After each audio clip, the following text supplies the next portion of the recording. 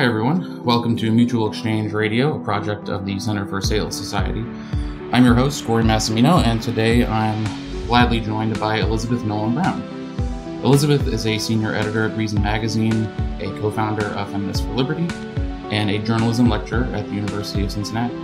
Welcome to the show. Hi, happy to be here. Yeah, happy to have you on. So I always like to start by letting our listeners kind of get a sense of where you're coming from and your background. So I was curious if you could talk about maybe some of your influences, authors, journalists, books, stuff like that.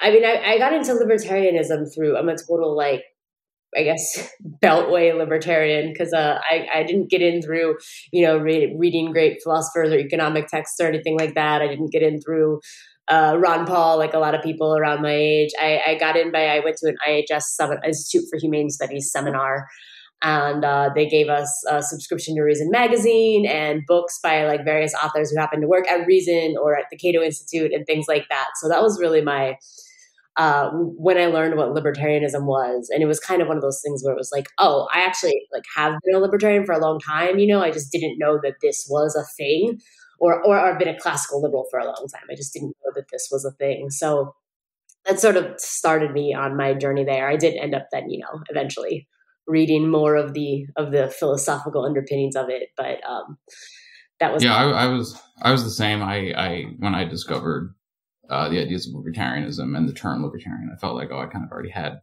this kind of idea, this worldview, and that there wasn't a name for it. I'm curious. Did you always intend to go into journalism then, and then you kind of became a conscious libertarian, or was it some other way? Yeah, I was. I was a theater major in undergrad. I was a playwriting major, and I wanted to do playwriting and directing. But then I was like, there's no way to make money from this, so I'll do that on the side, but I'll do my day job as journalism, which was something I'd done in high school and done just freelance in college. So it was something I was always interested in, but. I ended up getting a job at a newspaper, and I worked there for a year, and then I was like, man, journalists don't get paid anything. I'm gonna become and this was when I went to the IHS seminar, and I went to DC, and I discovered that there were these things called think tanks, and I was like, what? This is nuts. There's things where people just get paid to sit around and think and talk and write. I was like, I want to do that, and I want to do PR or marketing for one of them. So I went to DC, and I went to grad school actually in strategic communication. And after doing that, I was like, I don't want to do this at all, actually. I just want to go back to journalism. So that was my sort of, circuitous road there. How do you kind of balance or navigate the demands of journalism with, not just working for Reason, an a pretty explicitly ideological organization, but also just yourself having, some ideological commitments of your own as a person? How do you kind of navigate that? Yeah, that's why I'm really happy to be able to write for Reason, because they're very much committed to letting us sort of, we do unbiased journalism in a way, we do reporting. Everything is very research based. It is very documented where things are coming from, if it's, studies or statistics, and we interview people. We do all those traditional journalism things, but also, we don't hide where we're coming from. We tell you then here are the facts, and here's what we think about it, and here's what we think you should think about it too. So it's really important to me to be able to work at a place like that. I don't think I have done straight news stuff before, but I don't think I'd be very happy just having to just report on things and not sort of give a take, or at least not sort of report on them in that's the terrible old model where it's here's what someone says the sun is yellow, and someone else says the sun is blue, and you have to report both of those as if they're equal. And I'm glad that I don't have to operate in that model. Yeah. Ideology is kind of a dirty word, but I don't think it should be. We all have ideologies, so I kind of appreciate that, acknowledging it, or leaning into that while still doing journalism. But you're not pretending you're neutral yourself or somehow free of ideology. I wanted to ask about Feminists for Liberty. So, when did you co-found that, and what was your kind of goal, I guess, or your kind of intent with starting that kind of organization with that name? Yeah, so Kat Murdy and I co-founded it in 2016, actually. So we've been around a while, but we've sort of been the first few years, but we didn't incorporate until 2018. And so we sort of, we're still sort of figuring out what we're doing. Our goal, though, I mean, we've known all along what our goal is, right? Our goal is to sort of counteract two prevailing notions that we think are wrong, which is one that libertarians can't be feminists. We think in fact that feminism is inherent to libertarianism, at least, feminism as we understand it, like a belief in the equal, agency of women and of people of all genders. But also to counteract the idea that all feminists have to be left wing. I mean, there's a really long history of individualist feminism or classical liberal feminism or whatever you want to call it, libertarian feminism, going back centuries. And that's sort of been forgotten in recent years and recent decades. And I mean, even as close as the 90s, there were a lot more people out there calling themselves libertarian feminists and sort of advocating for this sort of feminist tradition, but that's sort of went away. So our idea was just to be hey, we want to, be out there showing that this ideological space exists, highlighting historical and text in this realm, and also new writers who are doing this stuff, and just sort of, putting it out there, getting libertarian feminist ideas into the discourse, and just sort of conventional, notions about what feminism is and does. How is do you think what's that, 6 years now, how has your reception been, do you think, among, on the one hand, libertarians, but also feminists, I guess? Feminists is just non-existent. There's just been and I mean, I will say it, because Kat and I are steeped professionally in the world of libertarianism, maybe it's our outreach has been much more in that realm than trying to do outreach to, maybe other feminist groups or organizations. We did a little bit. We were in the International Festival of Consent, which was a more left feminist, liberal or left feminist thing. But we haven't really done much, and people just have not really paid much attention to us in that sphere either.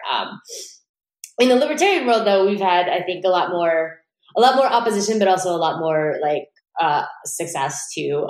We've been, we've done panels and stuff. We've been invited to do stuff at the Freedom Fest and the Free State Project stuff and various organizations. So, I mean, organizationally, people have been really into it. It's also just been really cool. We just had a lot of mostly young women, some women of all ages, just come to us and be I thought that libertarianism was a space hostile to women because of various things, because they got involved in a Facebook group that was just full of misogynists or whatever, or because their campus chapter of Young Americans for Liberty was super, sexist, or various things. They just been I was, I thought I was libertarian, but then I encountered some specific group of libertarians, and I, thought that maybe this isn't the place for me. And now I found you guys' group, and I think that it's just, it's made me rethink and maybe think there is space for me in this movement. So that's been the coolest thing to hear. Yeah. Yeah. Well, you kind of preempted one of my questions earlier with how you got into libertarianism, but I wanted to ask the same thing about feminism. Was that before or after? Was that similar? Tell us about that. Yeah, I don't really remember exactly. Again, I also know that I didn't, when I was in high school, I remember being I'm not a feminist, feminist, the stupid stereotypes, feminists hate traditional femininity, and they hate women doing just typical things and stuff. And, but it's, I as I got older, as I got into college and got into my 20s, I read more feminist texts and realized that, that's the myth about feminists. And obviously there are some feminists out there that like that, but there's, a wide variety of feminisms. And for the most part, the kind that I, identify with is, well, sometimes derogatively called choice feminism. But I think it's weird that that's supposed to be pejorative, but it's just we want women to have equal access to things. We want women to be treated equally under the law. We want women to be treated equally and in politics. But whatever women decide to do is fine. We're not, it's not a feminism that says women have to do this or this. Women have to, work and women have to not have kids. Women can't wear makeup. I mean, these are trivial things, but these actually have been especially when I was growing up in the 90s, big debates within the feminist sphere. Can feminists actually embrace, stereotypical femininity and still be feminist was sort of a big thing for a while. But yeah, so I've I came around and I started really, I think actually, so now I'm, as I'm answering, I'm kind of remembering more too. A big part of it was actually reading feminist blogs too, because, like in the early OOs, because there was just like a lot of, pre-social media, there was a lot of feminist blogging out there. And a lot of them were,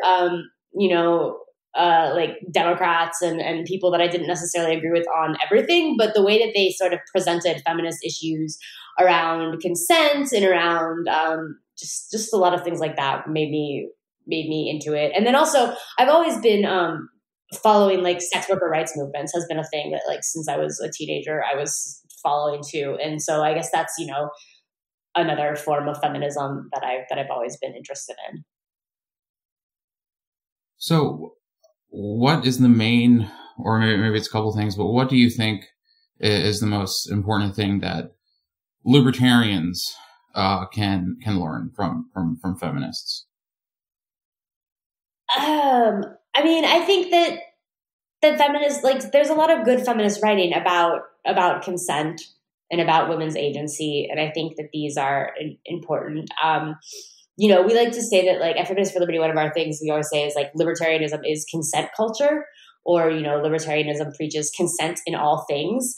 So, and maybe actually I'm answering the opposite question, what feminists can learn from libertarians. But, because feminists do talk a lot, mainstream feminists do talk a lot about sexual consent, but then they don't apply that same sort of rubric to many other areas of life. And we would like them to do that.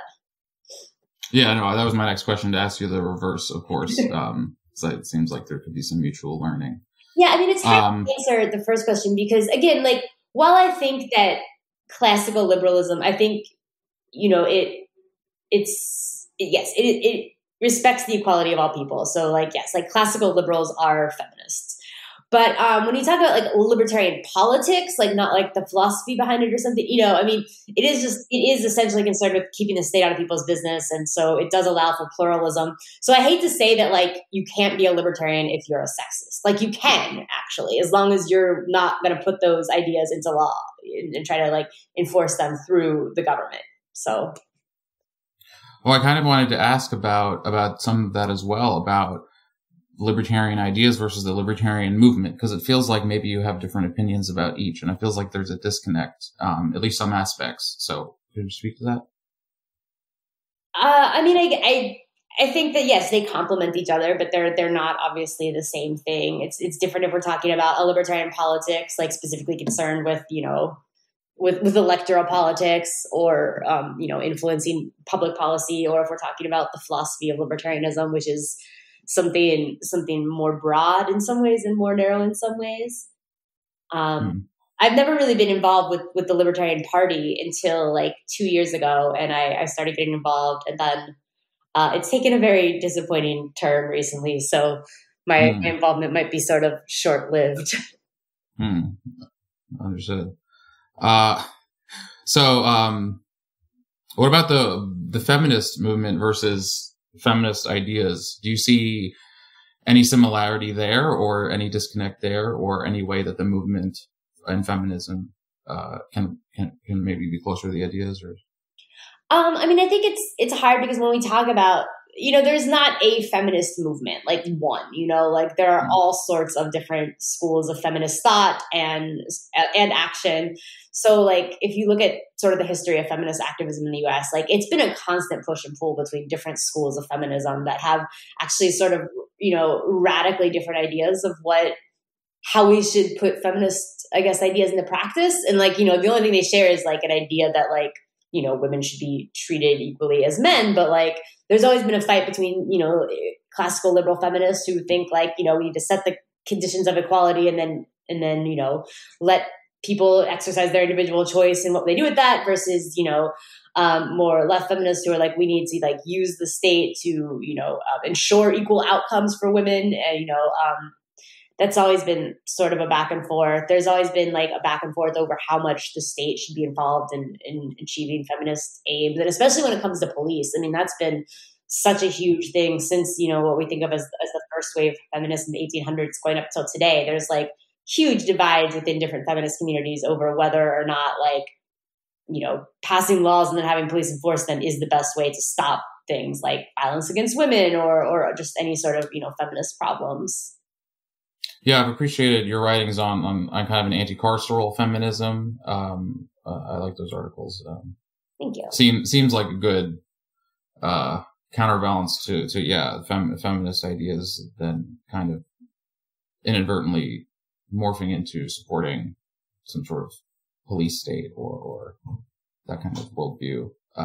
Yeah, and there's American Black feminists, historically have been all about the anti-carceral feminist, agenda, and they've been, very much in the 20th century just fighting against this sort of mainstream white, largely white, feminism that was the one that got the most attention. And, it's not surprising because it was the branch of feminism that was hey, let's do everything that, powerful people in government want. Let's give the cops more money. And I just think that's been a huge mistake.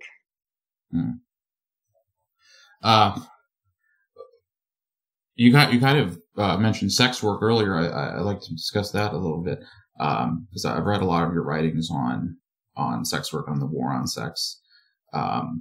And I find it all kind of depressing, I guess. It must be depressing to follow this beat on the news, especially as of late. But I did want to ask, what do you see on the horizon with that? Because, on the one hand, it seems like crackdowns are on through bank accounts or through police or through stigma kind of escalating. But at the same time, it feels like your kind of writings, people writing maybe similar things related to you, that kind of, defense of sex workers is also maybe on the rise. So what do you see the future of the war on sex work? How that playing out? Yeah, like you said, there's some reason for hope after about 2 decades of just straight up constant increasing attacks on sex workers under the guise of stopping sex trafficking. I think people have started to come around. A very small group of people, right? It's still if you ask your average person, I think they think that there's this wild sex trafficking epidemic in America, and that having police arrest consenting sex workers is somehow vital to it, or having them crack down on online porn is somehow vital to it. But I do think that there has been growing awareness of the sort of moral panic or manufactured scope of some of the sex trafficking stuff in popular culture. And I think, like you said, there's a lot more people writing about it. When I first started writing about this issue for Reason in 2014, I don't feel like there was maybe a small handful of people, 2 or 3 other people that I think were kind of writing about this. And now there's I can't even name all the people. There's at least a few, dozen writers who are sort of poking holes in the sex trafficking, myth. But when I say the sex trafficking myth, I'm, talking about this idea that there's just hundreds of thousands of people being sex trafficked in the United States, and that it's rising, and that it's by organized cartels. Most of the time when sort of exploitation or force is being used, it's by 1 or 2 people, and it looks much more like an abusive boyfriend or an abusive family or something like that, rather than this movie version of people being, chained to radiators and needing police SWAT teams to bust them. It's more we need, anyways. But so I think there's a lot more people writing about it. And I also think that the sex worker rights movement has just been incredible and had some really good successes at least getting legislatures in cities across the country to start introducing bills to either decriminalize prostitution or to do other things, at least, carve out things where sex workers can report crimes against them without fear of being arrested. That seems like such an obvious thing that I can't believe that that's been a struggle, but it has been. But yes, there are small signs of progress, at least. Yay. Yay. I guess that leads nicely into something else that I had on my list of things to discuss, which is you write so much about, like you said, moral panics. And you're often, I feel like, trying to be that voice of reason, pun not intended, but yeah, and kind of at the same time, halting calls for increased government violence and intervention to supposedly solve these moral panics. And like you said, since 2014, you've been writing about, so that's almost a decade. What do you think makes these narratives so appealing and so popular? Is it just the sensationalism? Like you said, it's like a big movie. It's like a big Hollywood movie for people to kind of watch, or is it maybe anything deeper or varied? Yeah, that's sorry. It just reminded me. Like I was at a conference this past weekend, and someone asked what I wrote about, and I was like, "Well, like I'm big on moral panics. They're like spreading them." I was like, "No, like debunking them. I'm not my job is not spreading moral panics." My colleague at Reason, Jesse Walker, writes a lot about this. He's written a book about conspiracy theories, and I think that he's got some good ideas, which is that the particulars of the myths and moral panics we see that get really big in America change, but they often sort of have the same underlying structure or even the same underlying sort of narratives, like this idea that like some sort of shadowy global elite is like abusing children, which we see now through like QAnon and stuff, is really just a sort of rehash of these sort of 1980s panic around like supposed Satanist cabals that were in league with Hollywood and with, musicians. And, if you go back throughout history, you see like various versions of the same panics like over and over again.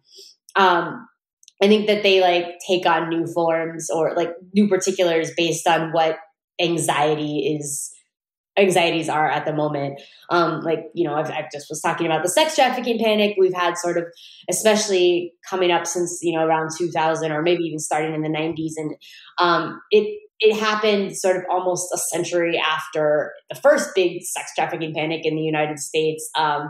And, at that time, it was really connected to like the urbanization of America and people moving to cities and a lot of like young women being on their own, like 20-something women, like actually working and living outside of their family's home before they were married.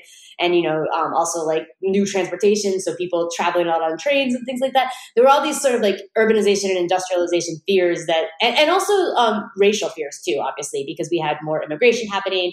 We had a lot of people like freed slaves that were like moving north and into the cities and, mixing with whites. So you had just like all these different fears that sort of led to this panic, which they actually would call it was, very racialized back then. They call it the white slave panic, which was this idea that men, and particularly like Black and brown men, were snatching up young white women to sell them into slavery. And I think that, when you flash forward 100 years and think why we had this panic again, I think a lot of it has to do with technology, because so much of the fears around this, like these days, are caught up in the internet. So I think you can look at, like a lot of like social and technological changes are always sort of underlying these moral panics. Yeah. That's really interesting. I didn't know a lot of that. The connection makes sense between urbanization and industrialization and kind of these, city life is, it can be chaotic and new and very anonymous. Very a lot of people that don't know each other. There's a really fascinating book called Policing Sexuality. And it's all about sort of the roots of that and how that led to the, one thing I don't think a lot of people know is people think that the FBI really started spreading across the country because of prohibition. But it actually happened like about a decade before that, where federal agents started being put into offices all around the country because they were worried about trafficking of young women. And that was really sort of how the FBI got its roots, was in this moral panic around sex trafficking. Yeah, I can't help be reminded of it feels like the perfect illustration of this like cultural moment, this like intersection of these multiple moral panics, like you said, about surrounding race, surrounding women, surrounding urbanization, comes in the film The Birth of a Nation, helped revitalize the KKK kind of with this narrative, right, of a woman being victimized by a black man and portraying the KKK as heroes. Kind of startling to think how popular something like that was, but it seems like perfectly illustrative of exactly the moment that you're talking about. Yeah, I mean, and like, we see during the Trump administration trying to do that same sort of thing with constantly harping about how, people were coming over the border from Mexico and Latin American countries, and they were, he talked about sex trafficking being a big problem because these people were coming over, and really sort of, playing to these racialized fears about it still today. You mentioned QAnon and kind of these conspiracies about cabals. So I find conspiracies really interesting. I have an interesting history with them. I post family members who are very into conspiracies. And I myself was more into conspiracies when I was very young because of that. But I'm more and more interested in kind of the psychology and sociology of conspiracy theories. And especially now, as at least it feels like they're more popular or more appealing. At least it feels like that. I'm not sure the data always backs that up, actually. But it definitely feels like in the mainstream discourse, conspiracies are playing a big role. And I guess I wanted to ask, I feel like there's gradients to what conspiracies kind of get out there and kind of get popular, kind of degrees in their comprehensiveness or complexity or the narrative they're telling. But I definitely see something similar, or at least softer forms of what you said, these QAnon type conspiracies. Those seem very appealing to people who often have libertarian instincts, anarchist beliefs, anti-authoritarian people. It feels like they're quite attracted to these ideas.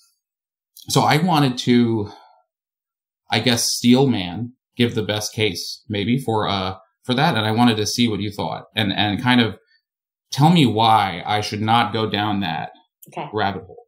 Because so on the one hand, I think, and we've talked about before, but I think, in many ways we live in a society that has a rape culture.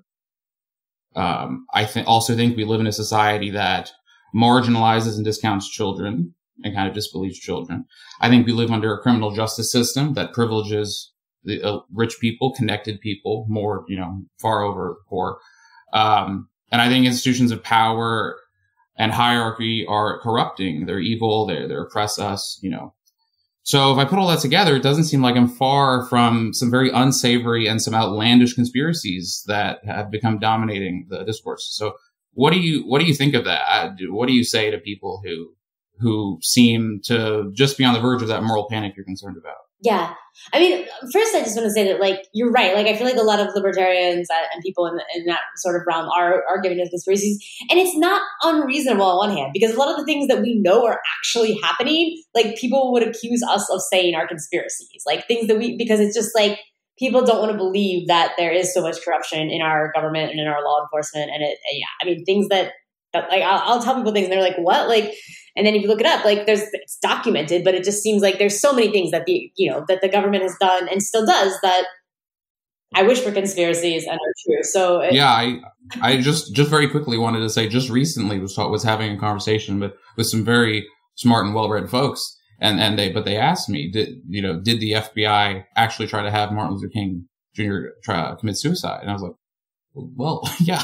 I'm not into conspiracies, but if you're asking me, yeah. Yeah, yes, there's so many examples like that. So so I don't think it's totally unreasonable that people buy into a lot of these conspiracy theories.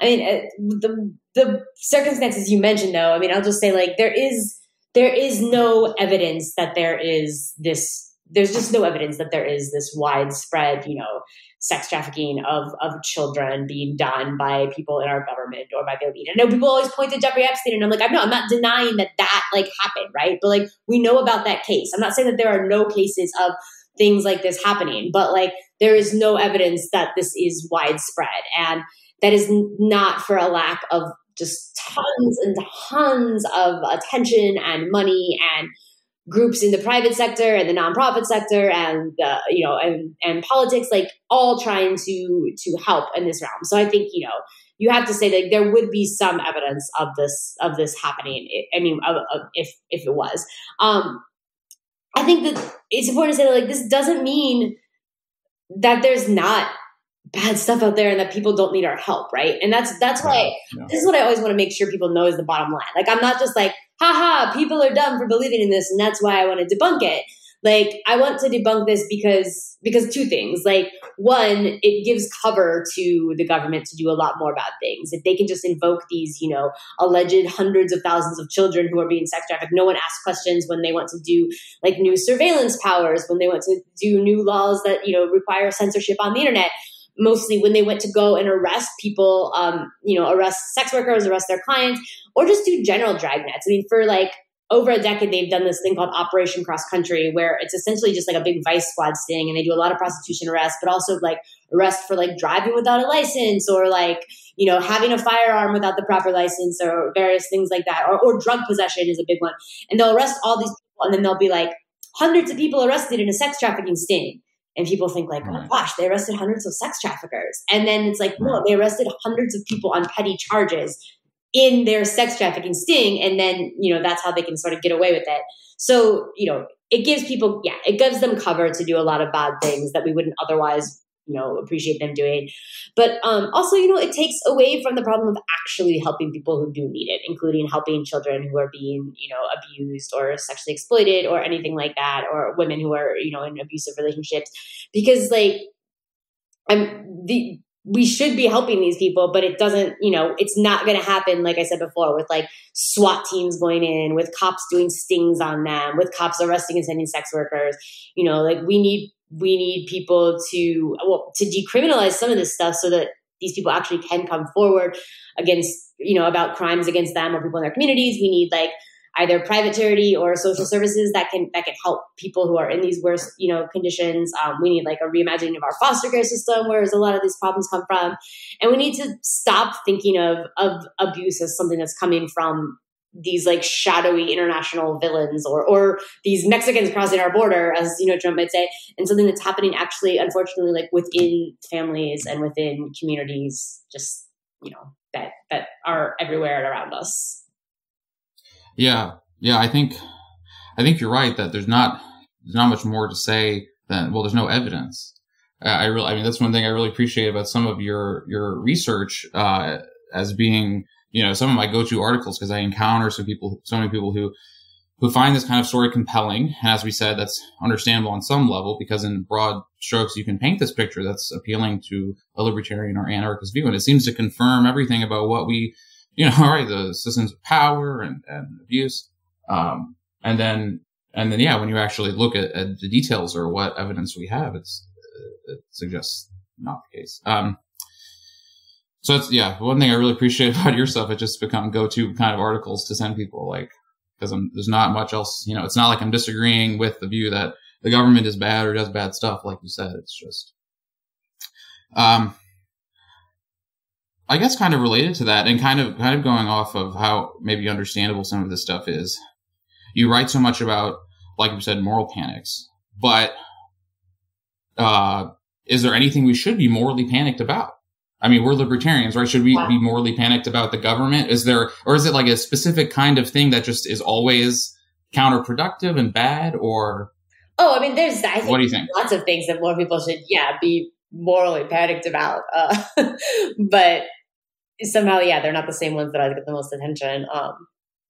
You know, I wish people would be more aware, like, you know, one that's kind of people think of the conspiracy, but how much of like people get mad at like tech companies, right? Like, oh, big tech is constantly censoring people and doing all this stuff, banning this kind of speech and that kind of speech on its thing. You know, people would get mad a few years ago all the time at colleges for the way they were conducting investigations into sexual assault, or even just like bad speech on campus that they'd investigate any speech about like sex or offensive concepts. You know, sex workers are often complaining, rightfully so, that like banks and payment processors are arbitrarily seemingly canceling their accounts because they're deemed to be, you know, risky businesses. And like all of this stuff is true, that this was happening in bad ways with tech companies and banks and colleges and all this stuff in ways that are like, but it's not just happening in a vacuum. Like, this is what I wish people would understand more across the board, that like, it is not like the CEO of these, you know, social media companies are just like, oh, I want to ban like this kind of speech or this kind of speech. I want to be a speech police. It's not like these banks are like, I just want to like ferret out sex workers and cancel their accounts. Like, it is being done under so much pressure from the government, both explicit and implicit. I mean, you have these sort of like arcane regulatory rules that kind of require, people to do this sort of thing. You have politicians sort of threatening even worse regulation if they don't. You just have like, you had Operation Choke Point, this big thing under the Obama era where they were pressuring payment processors to get rid of, you know, anybody involved in adult businesses, but also like gun and ammunition sellers. Like, there's just so much pressure behind the scenes that the government is doing in order to get private actors to do their bidding without having to actually sort of like literally force them to, because if they did this out in the open, there'd be a lot more revolt. And this way they get to just be like, no, like Twitter just decided to ban this sort of content or ban these accounts, when really it's, under such extreme pressure from the government. That's one of my hobby horse, not conspiracy theories. Well, what do you see as what do sex workers do to try to fight against this or route around these kind of restrictions? Or this kind of ties into some discussions around maybe the use of things like cryptocurrency or these anonymous payment systems. So what do you think about that stuff? Yeah, I mean, I think that there's lots of ways. Sex workers are always sort of on the cutting edge of technology because they have to be, because they have to stay one step ahead of things, which is, unfortunate, because like you can imagine a world in which like a lot of our technologies and things like this could really help make sex. I mean, it is helping make sex work safer as is, but you could imagine a way where like if this was allowed to be more formal, like if people could just use this to do sex work out in the open, like there could be so many apps and innovations that could actually make sex workers' lives a lot easier and safer. That would be just, much, much bigger than they are, instead of them having to sort of figure out how to use existing technologies in ways that will benefit them. Like there could be dedicated things for that. I will say though that, sex workers will often complain that like people are always like, just, crypto, just use crypto. And like, crypto's good. Crypto is very important and I'm all for it. And I think it's important for all sorts of reasons, including for people in the sex industries. But like, it's not the solution to their problems, right? Like, I interviewed someone, a porn star named Ali Awesome about this recently. And she's like, I can't pay my landlord with crypto. I can't buy my groceries with crypto. Also, crypto has to go through exchanges, and it also has to, if you want to withdraw, you have to put it into a bank eventually. And like, they are very unfriendly. Like some exchanges are starting to be unfriendly to sex workers because they've got so much pressure. Because the government says like, oh, we're worried about sex trafficking. So, just like don't do business with anybody who's in the adult business. And so you see this sort of these same prejudices like happening now in the crypto sphere as were happening with traditional banking. Oh, okay. So it, very limited in your view, or maybe useful countermeasure, but it's not any sort of solution, and and even there, it even has these weaknesses. Yeah. Well, maybe kind of shift a little bit, maybe to kind of a lighter topic. Okay. What do you think of abortion? Oh, good. Yes. Much more fun topic. I mean, I am pro-choice. I am upset about many of the things that are happening right now. Yeah. I think it's how. Oh, go ahead. Go ahead. I was just going to say, obviously, I think that a lot of these abortion bans are bad because they're going to, make it illegal for people to get abortions, and that's bad in and of itself. But again, like I think that there's a lot of larger concerns around this too. And that's one of the things I've been actually trying to do with my writing on this at Reason is sort of focus on like all the ways that this will be bad for expanding government and for civil liberties and things like that in a larger sphere. We're already starting to see like all these like attempts to crack down on free speech under the guise of, stopping people from getting information about abortion. Before Roe v. Wade, there was like a lot more of those. I wrote about a bunch of these cases where just like all sorts of speech, like even just like counseling people about how they could get up a state to get an abortion, or, newspaper articles about that, like have been implicated. Also, just if you're going to stop people from getting mail order abortion drugs and doing it at home, we're not talking about having to go to a clinic all the time anymore. So it seems like we're going to have to like massively expand like the drug war in order to, if we're going to have a war on abortion drugs, we're going to have to expand surveillance of people online. There's a lot of like larger concerns too. You've been around libertarians for a long time. How many nowadays do you think share your view, more or less, on abortion? I have no idea. I know that there are more sort of openly pro-life or anti-abortion libertarians now than there have been in the past, but I still think that there's a huge, proportion of libertarians that are pro-choice. And I also know that it's not like the strict dichotomy people think it is often. Like my Feminists for Liberty co-leader, Kat Murdy, she describes herself as as pro-life, but she doesn't want the government to, you know, stop it. Like I have a lot of colleagues like this, or several colleagues like this at Reason too. You know, it's the idea that and I know that nobody's like, yeah, abortion is awesome. So it's a little bit weird because it's like, well, what do you mean when you say you're personally pro-life? Like nobody's like, woo, abortion. But I think it means like that they really, really, really think it's a moral imperative that this not happen at all, right? Whereas I'm like, I would say that under certain circumstances, it's you know, fine. And I'm not worried about it morally. But so, you know, but a lot of people will say like, I personally would like to see a total end to abortion, but like we're not going to get there through prohibition because we haven't gotten there through prohibition in any other realm. So it's more about like, you know, advancing understandings or changing hearts and minds and that sort of thing as opposed to laws. So I think that there's like a totally legit, you know, space there for people to be libertarians and have these pro-life views and not have them be at conflict. Yeah, on some level, I really respect and can appreciate that view that is kind of eschewing the traditional dichotomy. I see it also amongst, you know, Christians who become pacifists and are really strong into kind of pacifist Christianity, and so then they have that simultaneous commitment to pro-life, but also a complete opposition to using, like we were talking about earlier, using carceral means or using the state and using police to achieve that goal, because that's also against the principles of anti-violence. But at the same time, I have reservations too that it kind of brings up interesting questions of what does it even mean to be pro-abortion?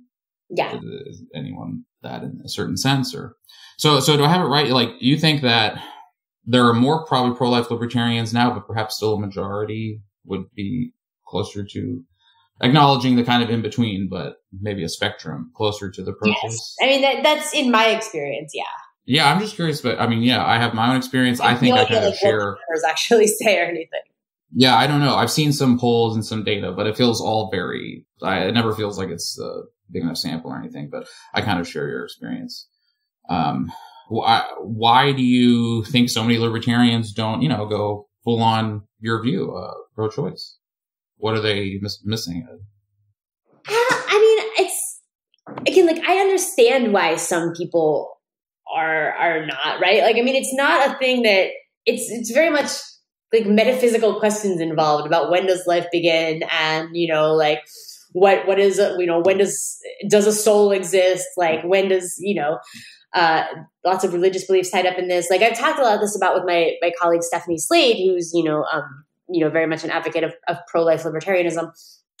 And, you know, we've talked about how libertarianism does not answer the question of whether abortion is right or wrong, right? Like, you have other beliefs, like other moral beliefs, religious beliefs, things like that answer the question of whether it's right or wrong. Libertarianism might have something to say about what we should do about it, and, you know, how well prohibition or not would work and things like that. But I don't think that libertarianism can answer the question of, you know, if you think if you think abortion is morally right or wrong, or under which circumstance it is. Because, I mean, most people aren't like, you know, I don't think most people, the polls do show, not of libertarians, but of people in general, that like most people aren't like, it's always right or it's always wrong. Like, most people have various limits and, you know, about what it should be okay and what it isn't. Okay. So I guess to move on from, I wanted to talk about abortion a little bit with you, because we've been wanting to talk about abortion on this podcast because of the recent news, but it's not much there to talk about. It's kind of like, did you hear the news yet? Yeah, I know. It's upsetting. But I didn't want to ignore it either. I wanted to kind of bring it up and maybe pick your brain a little bit about it.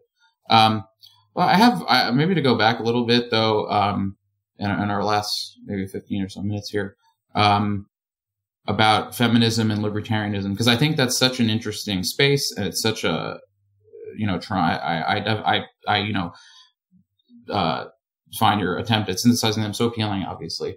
But where do you think, if, you know, are there areas in which feminism, rightly understood, according to your view, and libertarianism, rightly understood, where they nevertheless conflict or have tensions and maybe can't be reconciled in some way? Maybe one has to give way to the other, or do you kind of see them always as... No, I mean, again, because I think, like I said, like there's various kinds of feminism. So obviously some kinds are just totally in tension Yeah, but your feminism and like your like rightly understood according like I don't think that there are necessarily any type. There's nothing where I think that they're just very complementary and sort of totally flow from one another. Because both libertarianism and the sort of classical liberal feminism are about respecting, individuals as individuals and, individual rights, treating people equally under the law. And if that's the basis of both, then I don't see how they could be in tension. With everything, like you mentioned, going on with the Libertarian Party and the rest of libertarianism as a movement, are you more optimistic or more pessimistic maybe about the viability of that synthesis, like going forward? Like,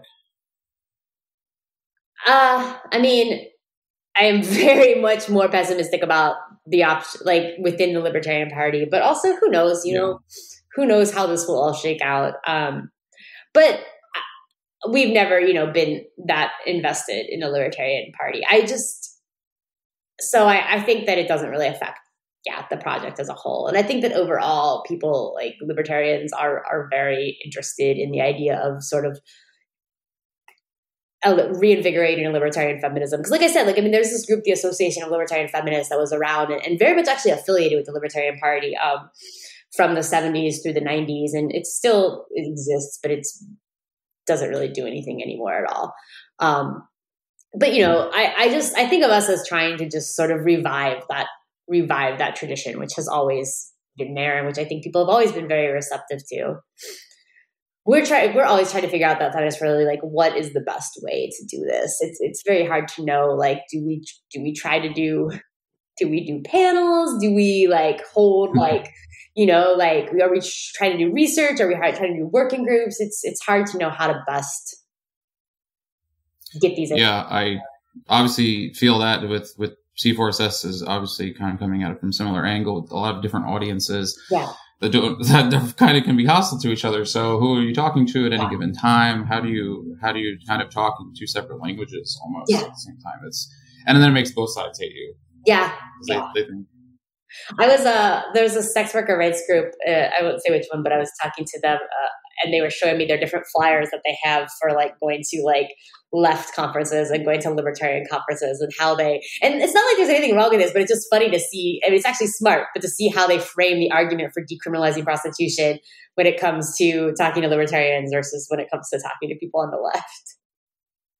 Oh, that's pretty interesting, actually. That's really funny. Yeah. Yeah. I mean, like, for the left, it was all about like, racial justice and gender justice and helping, marginalized people. And the thing for libertarians was all about like, individual rights and your right to, economic privacy and bodily autonomy and things like that. So not letting the government tell you what to do. You sure you're not talking about C4SS? It's so similar to the kind of I feel like line of thought that I've had too. And when you're talking to someone, if the audience on your panel is left wing or libertarian, we're pretty much to the hour mark. We can wrap it up. I've gone through most of my questions. Okay. This has been a lot of fun. Can you just tell our listeners maybe where they can read you, where they can reach you? Yeah. You can read me at reason.com. You can find me on my most active social media is Twitter at EN as in Nolan Brown. And also you can find Feminists for Liberty at feministsforliberty.com. And we've got all of our social media things on there. Great. Well, thanks for coming on the show, Elizabeth. I really appreciate it. I've had such a fun discussion. I hope our listeners have enjoyed it. Look out for next month's episode of Mutual Exchange Radio. Take care.